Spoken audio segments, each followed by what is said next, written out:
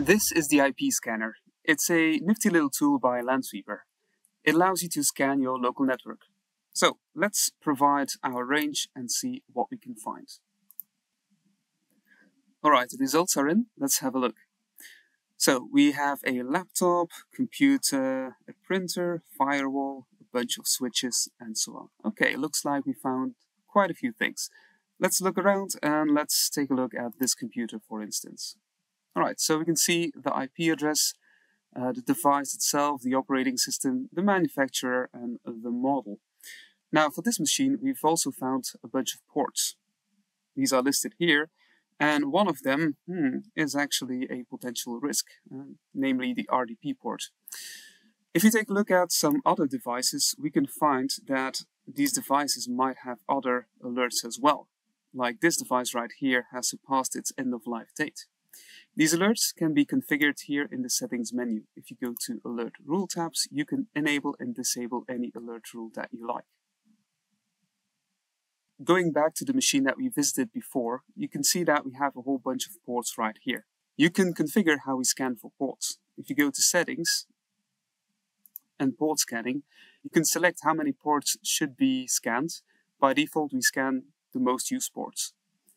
You can also specify how aggressive we scan. Aggressive is the fastest, cautious is the slowest, but it's a little bit more careful with your devices. So let's take a look at a different device. I'll select the switch right here. And we can see all the details that we saw before, including the manufacturer and the model. This one also has a risk and a bunch of ports. But we also find a bunch of additional information because this is a network device. For instance, here we have the interfaces. Let's take a closer look. You can see the names, and you can even see the devices that are connected to this particular interface. Now, since we know this device is connected to the switch, wouldn't it be nice if we can scan it as well? I'll get back to you on that in a little while. More information can be found right here in the IP tab. For instance, here you can find information about your route table. There's also information about interface stacking, and we also collect information about your neighbors by using OSPF, BGP, and EGP. Right, so I just mentioned that when we scan a switch or a firewall or any network device, that device might know other devices.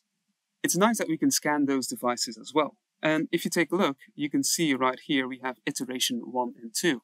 So first, we try to find all the devices in your specified range, but then we can go beyond that range and find the devices connected to your switches and firewalls. For instance, this printer was found in the second iteration, and this IP address is actually not part of the original range. If you don't want that behavior, you can turn it off if you like. So right here in the settings, you have this strict setting, which will only scan the ranges that you entered. But you can also search for direct neighbors, or even include entire ranges that your switches and firewalls are connected to. Alright, that's it for this demo. If you have some feedback, you can use the built-in feedback form.